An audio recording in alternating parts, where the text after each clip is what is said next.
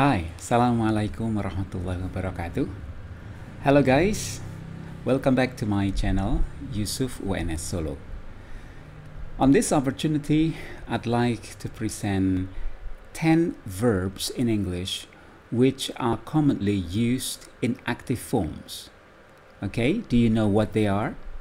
Alright, in a moment we are going to come with these 10 words. However, as usual, if you haven't subscribed to my channel, please subscribe to my channel first, and don't forget to like this video and turn on the notification button and share with your friends as many as possible you can. Okay, let's get started.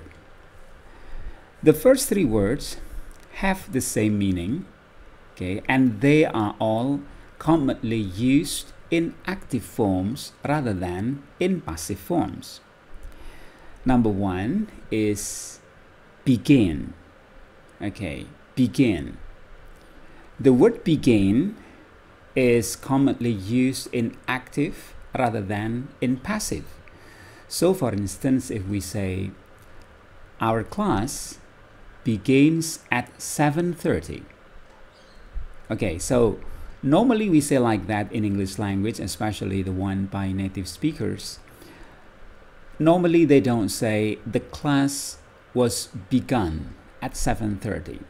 So somehow some of Indonesian students translate into English based on what they think in English, because normally we say in Bahasa Indonesia the class was begun.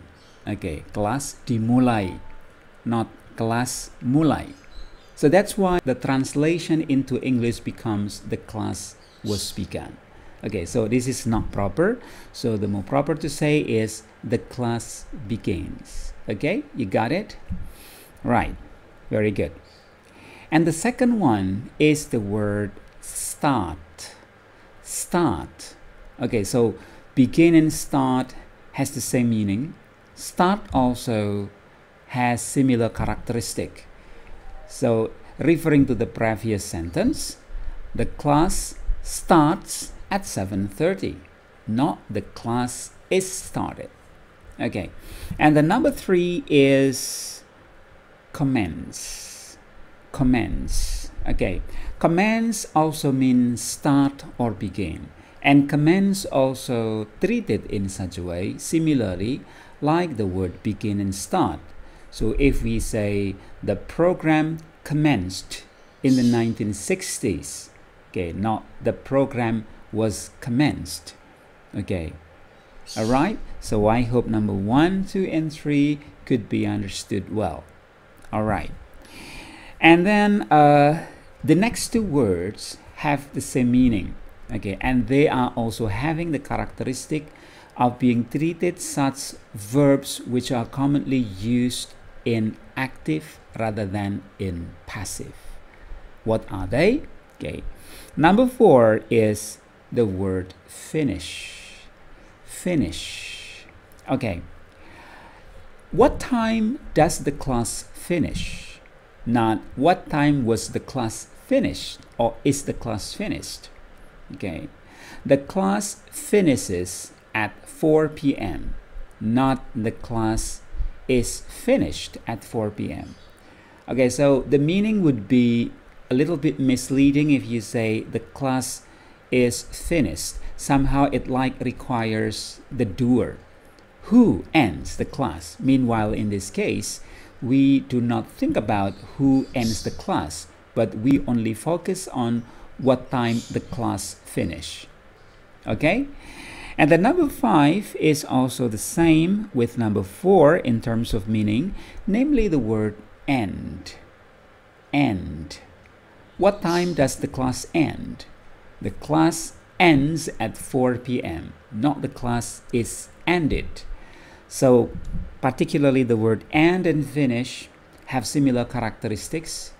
They are normally treated in active rather than in passive. Okay, and then word number 6, 7, and 8. They are also having the same meaning, namely number 6, namely the word happen. happen. Well, truly speaking, I frequently hear many people say the incident was happened. Well, do you think it's right? No. Native speakers of English normally don't say like that. They normally say the incident happened. Happened. Okay, so please do bear in mind that actually the word happen, which means terjadi, although you might say terjadi is like a passive because you prefix ter. But in English language, this is an active verb. So that's why you must use it in active form, not in the passive form.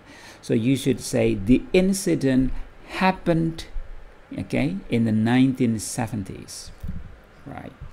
This also applies to the next two words, namely the word occur. Occur, okay, have you ever heard this before? Occur, okay. The accident occurred in the main road. The accident occurred in the main road. Not the accident was occurred, but occurred without to be. Okay? And number 8 is an idiomatic expression which has similar meaning to the previous two. That is take place. To take place. Yeah, to take place means to happen or to occur. Well, the conference took place for 2 days. The conference took place for 2 days. Not the conference was taken place. Okay, so please do not be mistaken in the way how you use the word. Take place, occur, and happen. Okay, these are more commonly used in active rather than in passive. Okay, very good. And then number 9, okay, this is also one of the words, especially verbs in English, which is also frequently mistaken by many to be words of verbs which is used in passive rather than in active. What is that? That is the word graduate. Graduate. Okay, sometimes someone said, I was graduated in 1990s.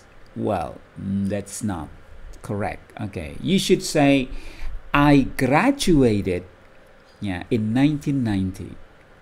Not I was graduated, but I graduated.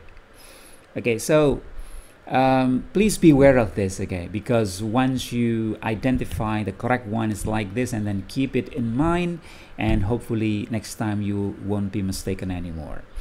And then the last word is the word rest. Rest. Yeah, so some people say, I am rested for a while, or I was arrested for a while.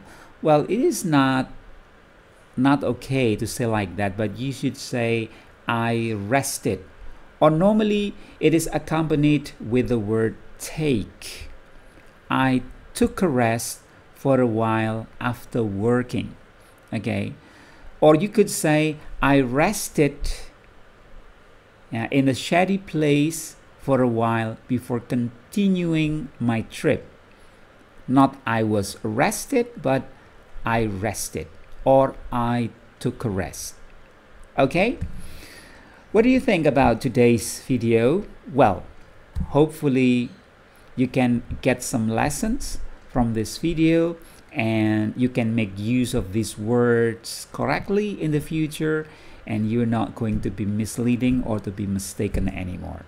Well, that's all I think for my video this time. Thanks very much for watching, and I'll see you again in my next videos. Wassalamualaikum warahmatullahi wabarakatuh. Goodbye.